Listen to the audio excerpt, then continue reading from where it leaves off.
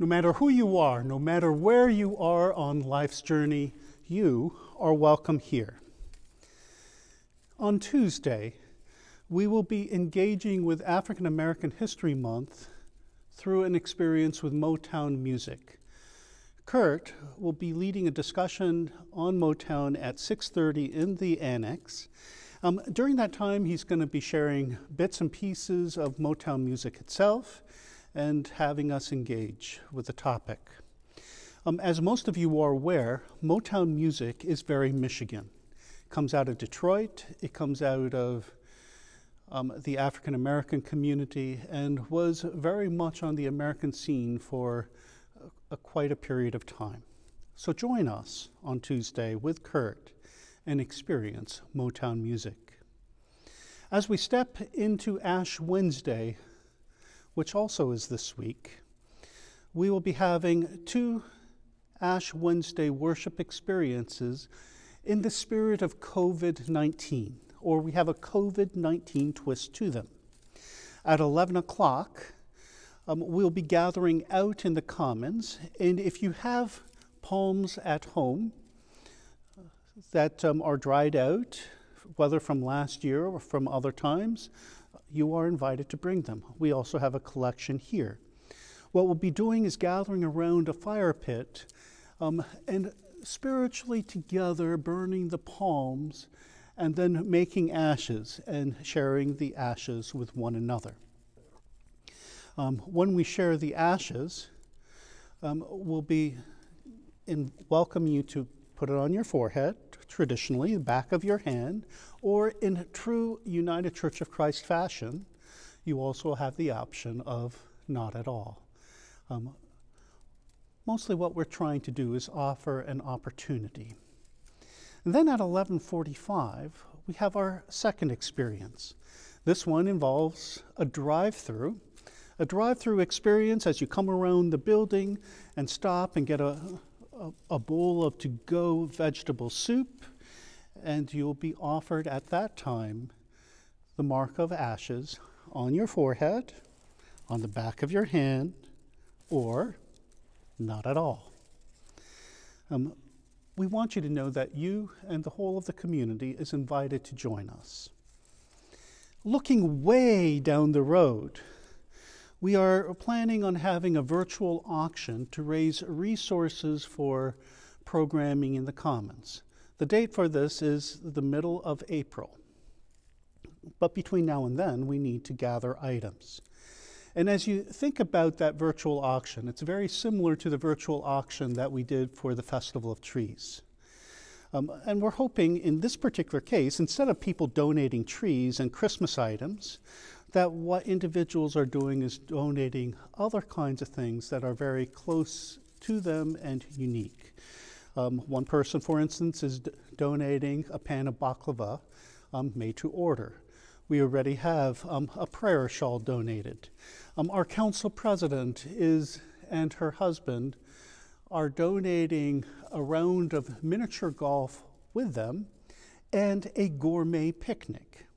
That should be a fun experience. Your pastor has been thinking about something like you get the chance to select the message for the day, the theme for the day, as well as picking the hymns. Who knows? Maybe someone's interested in that. All kinds of different ideas. Maybe someone has a cabin in the mountains or on a lake that they'll donate for a weekend or a week. Maybe you have something you paint, or maybe there is a quilt or an Afghan. The imagination takes you where you may go. There are other announcements printed in the Tuesday and Saturday emails.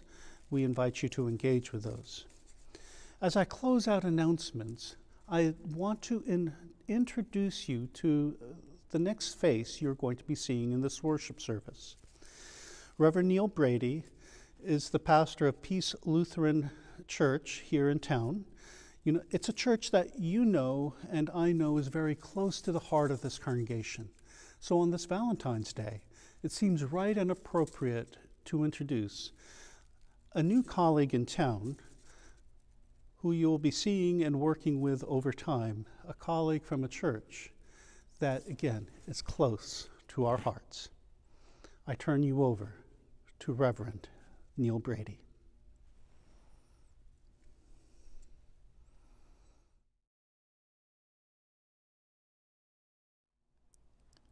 We light our candles this Valentine's Day and entering into the presence of God, who we define as light and love.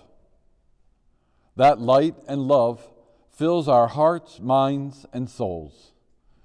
We in turn spread it to others. We worship in the name of God, who is Creator, Christ, and Spirit. Jesus said, "You shall love the Lord your God with all of your heart, mind, soul, and strength." In our time of worship, we find ourselves intentionally in God's presence, loving God with all that we have, knowing that even before we love God, God loved and continues to love us. Jesus went on to say, "And just as you love God, you ought also to love your neighbor and yourself." In our worship, we share such love with all around us. Let us pray. Loving God, fill our worship with that Spirit which begins in our hearts, warms the entirety of our beings, and spreads into the world in which we live. Amen.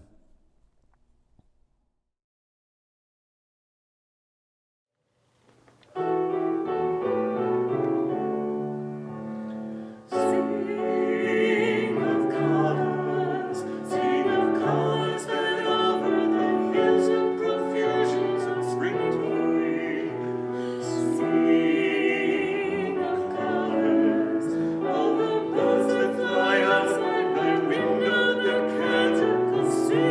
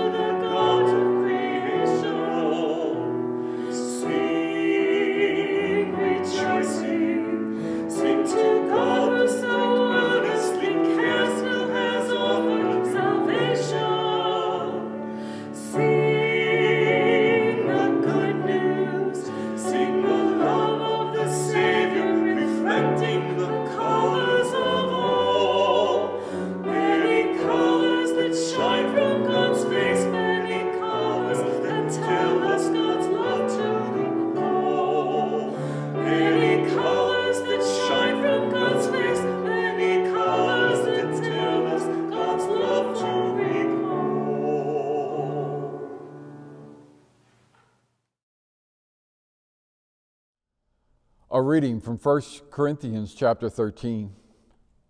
Paul writes, "If I speak in the tongues of mortals and of angels, but do not have love, I'm a noisy gong or a clanging cymbal. And if I have prophetic powers and understand all mysteries and all knowledge, and if I have all faith so as to move mountains, but do not have love, I am nothing. If I give away all my possessions, and if I hand over my body so that I may boast, but do not have love, I gain nothing. Love is patient. Love is kind. Love is not envious or boastful or arrogant or rude. It does not insist on its own way. It is not irritable or resentful. It does not rejoice in wrongdoing, but rejoices in the truth. It bears all things, believes all things, hopes all things, and endures all things. Love never ends. But as for prophecies, they will come to an end. As for tongues, they will cease. As for knowledge, it will come to an end. For we know only in part, and we prophesy only in part. But when the complete comes, the partial will come to an end. When I was a child, I spoke like a child. I thought like a child. I reasoned like a child. But when I became an adult, I put an end to childish ways. For now we see in a mirror dimly, but then we will see face to face. Now I know only in part. Then I will know fully, even as I have been fully known. And now faith, hope, and love abide, these three, and the greatest of these is love."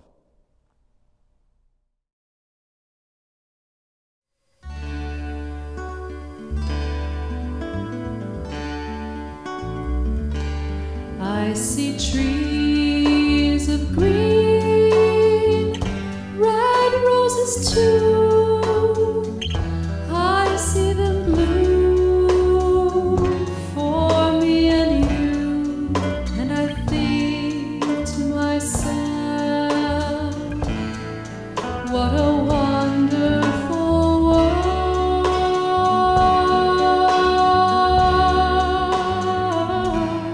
I see skies of blue and clouds of white, the bright blessed day and the dark sacred night, and I think to myself,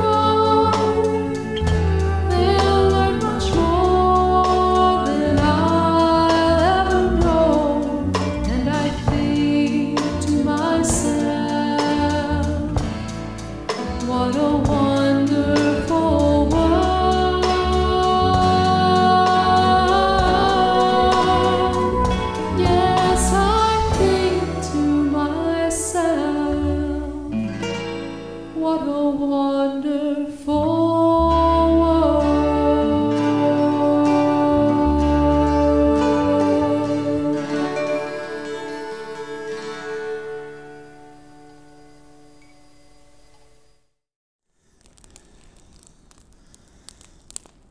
It's another beautiful day in Michigan.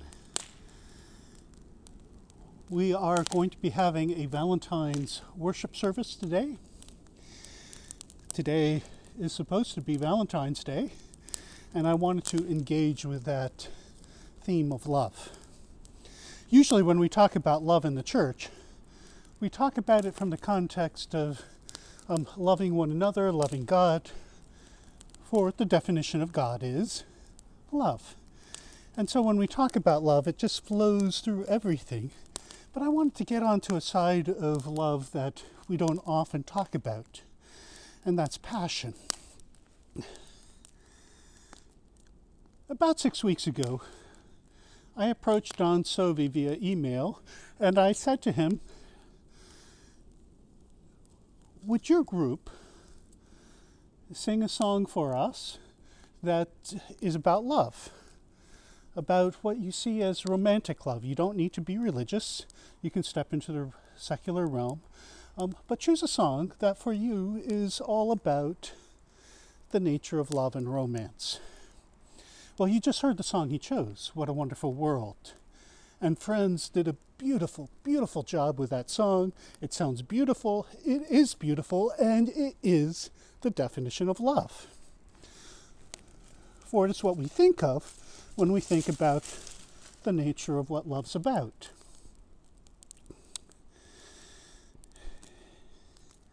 When I put out an email to the church and I said, give me stories of when your relationship was young and new and you were with your beloved person in life. Oftentimes, when that relationship is young and new, there's a song that a couple starts to associate with their relationship. That when it comes over the radio, they will stop and look at the other and say, that's our song. Because what they're associating it with is when they begin to first meet and begin to feel passionate towards and about one another.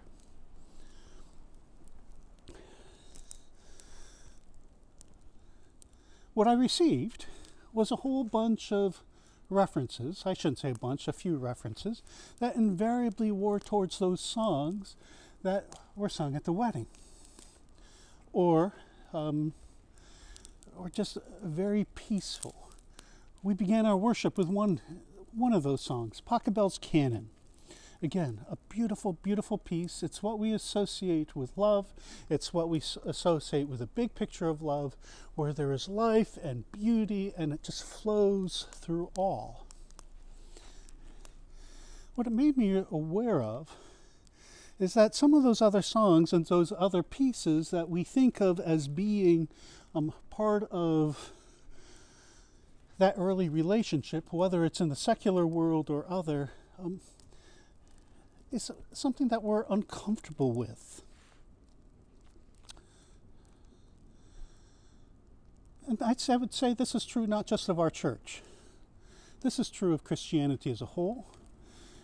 It's true of religious people as a whole, whether you identify as Christian, Jew, Muslim.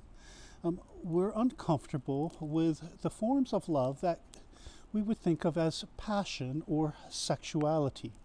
So much so that many sects and many groups will create incredible rules around separating women from men and often even isolating women. And I don't want to suggest any one religion does this, because when you go into each of our religious groups, you will find that these exist. It comes back to saying we're uncomfortable about sexuality and passion. Because what can happen with sexuality and passion is that it can blaze up and blaze so much so that sparks begin to fly and there's this roaring fire that seems to consume. What you're not aware of is that this is probably take 297 on a fire. 3 days ago, I thought I had this service finished. I had a blazing fire, a wonderful fire, that just flamed up and out, and I turned over the film segment to Erica to be incorporated into the service, and lo and behold, she discovered no sound. So today I've re-recorded. The fire hasn't wanted to go. This is about the fourth fire I've built. I gave up trying to light the fire as part of the service and decided to just have it burning to start with. I had a second complete message and went to double check the sound, and guess what? No sound. So right now, I'm praying that the fire at some point is going to consume and blaze so that you get this sense of fire burning up and almost out of control, and that I get a take. But let's come back to what this really is about. It's about passion. You see, we're okay with talking about love when we're talking about love between friends. We're okay about talking about love when we talk about love of neighbor. We're okay even of talking about love when it becomes love of the enemy. And we're certainly okay about talking about love when it's about family. And oh gosh, are we okay when we talk about the love of our children? That's passion. And we'll often be very passionate about it. But when we start to talk about the love of sexuality, it's like, oh, should we even talk about this topic? And yet, it's part of life. And the word that is often associated with sexuality when we fully embrace with it is passion. Now, when I talk about passion, you know that we all have passion for our children, as we should. We have passion for, ideally, for our professions. We have passion for those things that we think of as our hobbies. And when we have passion for something, what it means is that we invest time and we invest energy, and sometimes it almost consumes us. Passion and sexuality intersect. And therein becomes discomfort. Because when passion with sexuality flames up, you literally get these flames that are leaping upwards and outwards, and sparks are going everywhere, and the fire is consuming. And we worry that it's going to be out of control. And guess what? Sometimes it is. Sometimes poor decisions get made. Sometimes those poor decisions end up having consequences that last for a lifetime. And yet, it's also part of life. Because we also know that when a fire blazes up and burns, it also can be controlled. And that oftentimes as it comes together, more good comes than anything else, and that the blazing of that relationship often births into something new. Ideally, what happens when that relationship begins to burn up, we begin to see a deep and profound relationship developing between two individuals. That is, if they're meant to be together. That passion turns into friendship, companionship, a love that just goes deep, deep, deep, deep. I made the mistake once of saying to a couple that was a little more senior than myself, that had been together probably for 4 decades of their life, maybe 5 decades, I don't know. And I talked about how passion is usually associated with young love and it burns out. At which point they both looked at me and said, "Young man," and I'm not so young, by the way. Trust me, it doesn't. The reminder is that passion isn't just for the young. And it's not just for new relationships, but it can crop up and flame up just as those flames a few minutes ago began to suddenly leap up a little bit more throughout a relationship, thus bringing a depth and a joy into that relationship. But most of the time, for most of us, I would dare to say that passion may be something we remember in the past or at the beginning of a relationship or in former relationships. But I can tell you as one person that I would not give away those days of passion. I may give away some of the stupid things I did, but I wouldn't give away the passion. Because that consuming feeling that just burns up and flames up just brought a wonder and joy into each day and an anticipation into each day. You see, our Bible is at times uncomfortable with sexuality, and yet there's a whole book in our Old Testament called the Song of Songs or the Song of Solomon that's really about passion. There are those who wonder why we've kept it, and so you'll get fancy theories like this is meant as an allegory. It's a relationship between God and human beings. And I wonder, though, if the real reason it exists is to remind us that as we get uncomfortable with sexuality,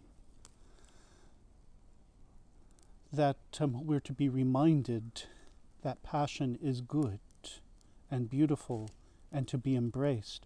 For when God created, or as we like to think God created in those creation stories, and we have those metaphors coming out, one of the metaphors is go forth and multiply, reproduce. And what is part of reproduction? It's about passion, it's about sexuality, and without that, it's not going to happen. And it's meant to be enjoyed. It's meant to be a part of life. It's meant to be embraced. Now, we do need to remember to define the differences, the passion and how I might express my passion towards a person who might be my beloved in life is totally different from the passion I will show or the love I will show to the neighbor, to the enemy, to my children, to my friends, to my family. And each kind of love has a different way of talking and a different kind of what is appropriate for it. So how one expresses passion towards a beloved should be and rightly gets reserved for the beloved. So again, coming back to Song of Songs, Song of Solomon. It's a book that's full of erotic poetry. If you're not mature and you read it, you walk away with some strange elements within it. But if you're mature, you can see that there is the celebration of the body, there is the celebration of the partner, there is the call of life. The passage I want to share is probably one of the tamer segments that comes out. It's a segment or a set of verses that once in a long while you'll hear at a wedding. Not very often. Listen to these words. The voice of my beloved. You see, you just enjoy. You enjoy your beloved. Even the sound, the sight, all kinds of things about the beloved one enjoys. The voice of my beloved. Look, he comes bounding over the mountains, leaping over the hills. You catch that sense of excitement. The beloved that's coming is coming with enthusiasm and energy and life. And isn't it wonderful to be embraced that way? The voice of my beloved. Look, he comes bounding over the mountains, leaping over the hills. My beloved is like a gazelle, like a young stag. Look, there he stands behind our wall, gazing in at the windows, looking through the lattice. My beloved speaks. My beloved speaks and says to me, "Arise, my love, my fair one, and come away. For now the winter is past, and the rains are over and gone. The flowers appear upon the earth, and the time of singing has come. The voice of the turtle dove can be heard in our land. The fig tree puts forth its figs, and the vines are in blossom, and they give forth their fragrance. Arise, my love, my fair one, and come away." And yeah, there are those words in there that sound a little creepy, gazing in at the windows. But isn't this what lovers throughout time have always done? The rock that gets thrown at the window to catch the attention. When you're not quite supposed to be together and you want to be together, how do you get the attention of the other? You come sneaking, you come leaping. But you get also these other words all around these verses, the sense of enjoying the sound of your lover, seeing what your lover is in the most beautiful of ways, the comparison to the gazelle and the grace of the gazelle, the joy of being together, the celebration of life together, and then that invitation to come and let's step into the world of dreams. For spring has come. There's life, and that life is flowing in passion. In my background, you can see a few trees. In just a little while, in a couple of months, those trees are going to become passionate. They are going to begin to burn. To have the sap flow up through their trunks. And when the sap begins to flow, they're going to push out those leaves, and they're going to push out those blossoms, and the passion of life will just swell up and swell out. For this is part of the beauty of life. The winter just goes away. The passion comes and flows. So as I look at these words and think about a time like Valentine's Day, I'm thinking about the beauty of passion and the beauty of the love that often exists between two individuals and how it burns. But also, at its base, that sense of looking at one's beloved and not seeing their faults, but seeing who they are, their beautiful parts, their graceful parts, that you enjoy the sound. Part of what happens when we're passionate about another person is that all of our thoughts are headed towards that individual. We want to spend as much time together as possible. We look for excuses to be together. And this is beautiful. And yes, again, as I said, sometimes, when I've been in love, so to speak, I've wished that I wasn't quite so OCD, and we have to sometimes snap ourselves out of that because there's other life to live. And I also have to remember that when one is in love, that sometimes one doesn't make the wisest decisions. On the other hand, would we really trade it away? Isn't this something we want in life? So whether it is about remembering those moments in the past, or finding new ones in the present, or maybe anticipating those in time to come, I hope you have passion, and have had passion, and can celebrate it. But also remember, whether you are celebrating that passion and worrying about where the sparks may be flying, think about also that special someone that could be a part of life or has been a part of your life, and how time is spent together, and how each sees the other. And you know, dreams never end. They only end with our last breath. And so we can always be inviting the people around us to step into our dream together. For the winter, indeed, will soon be past. The sap will begin to flow, and with it will come the sweetness of maple syrup.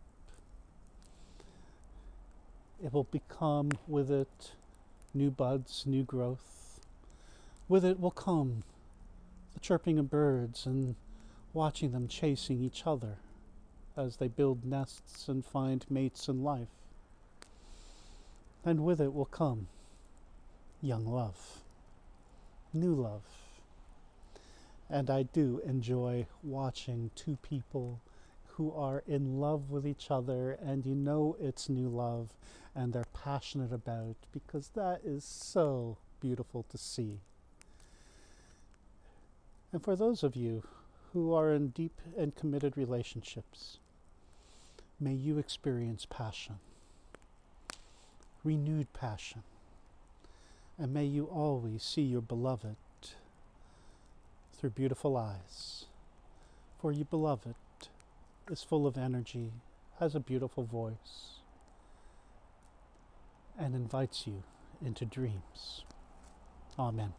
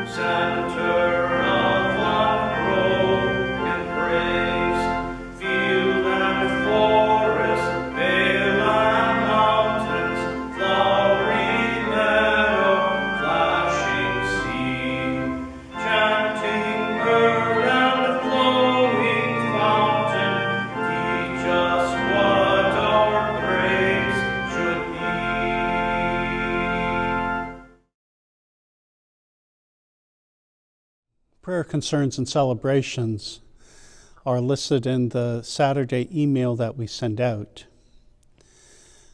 We do lift up these individuals in prayer. Today is officially Valentine's Day, and so I invite you to be thinking about lifting up in prayer those individuals who are your beloved, whether they be that special person in your life or your children. I invite you to lift up your friends and neighbors, family members, and to offer an extra prayer for each individual who is ever close to our hearts. Today, because we had as our guest Reverend Neil Brady, pastor of Peace Lutheran Church, a church that is one that we work with closely in this community, I ask you to pray for that church as well. Let us pray.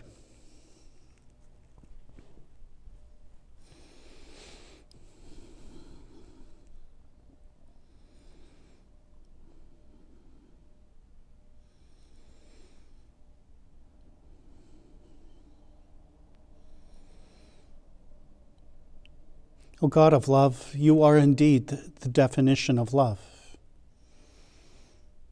Enfold us as we also reach out to loving you.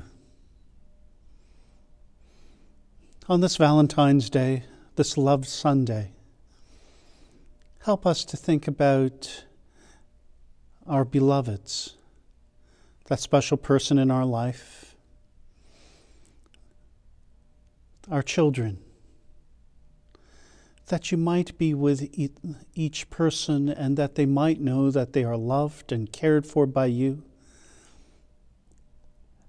knowing safety. We think of those who are our brothers and sisters in life, whether biological or spiritual, that those we think of as brother and sister might have the strength they need to live life fully, capably, and with enjoyment. We think of those who are our friends, the people we carry confidences to, the people with whom we enjoy spending an extra time, the people who give us advice. We ask that you would be with them, that they might have fulfillment in life, enjoyment, and that they might receive the support they need in return. We think of our neighbors, the people we meet every day, whether it's at work, out in our neighborhood, or in the broader world. May each person feel valued and respected. And then we think of the stranger, that person whom we find it difficult to love. We ask that even these individuals would know safety and security and have abundance in life. Finally, we pray for ourselves. For you know what we know, the places that are broken within ourselves, the times we feel unloved, that you might fill us and renew us. We ask that you would be with our church, that it might always be a loving and supporting community. And we ask that you be with Peace Lutheran Church and their new pastor, Reverend Neil Brady. For may the Spirit be alive in their midst. And hear us as we pray, as you've taught us. Our Father, who art in heaven, hallowed be thy name. Thy kingdom come, thy will be done on earth as it is in heaven. Give us this day our daily bread, and forgive us our debts as we forgive our debtors. And lead us not into temptation, but deliver us from evil. For thine is the kingdom, and the power, and the glory forever. Amen.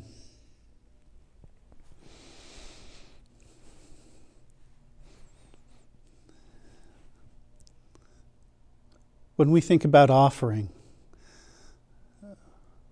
we in the church are ever so appreciative of those who have been faithful, who have found ways to continue to support your church. Thank you for stopping by. Whether you're bearing gifts for yourselves or for others, thank you for the gifts you've mailed through the postal system. Thank you for the gifts that have come through your banks. It supports us and it makes a difference. But we also thank you for the gifts you give to the broader community, whether it be through the support you give to educational institutions, museums, shelters for animals, shelters for humans, or in any number of 1,000 ways that we support the broader community, helping to make for a better community for all of us.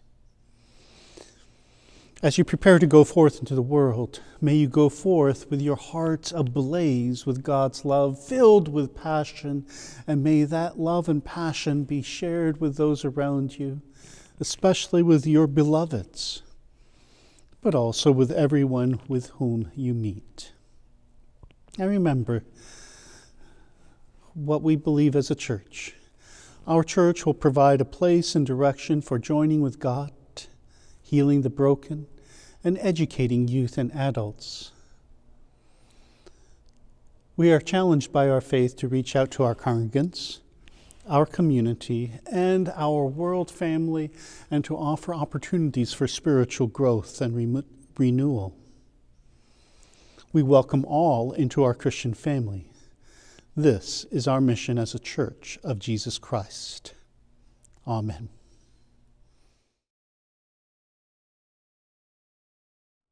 Now for our benediction.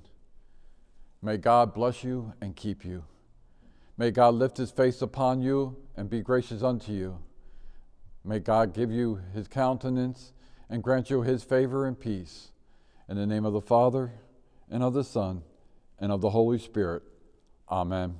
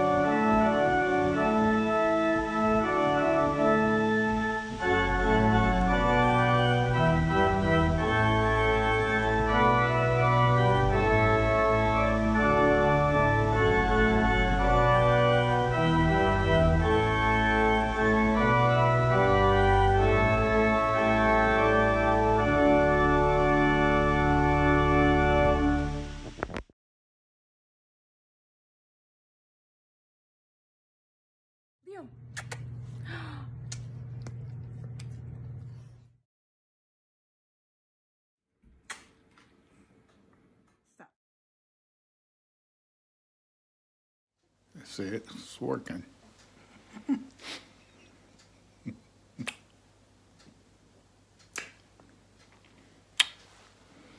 Okay.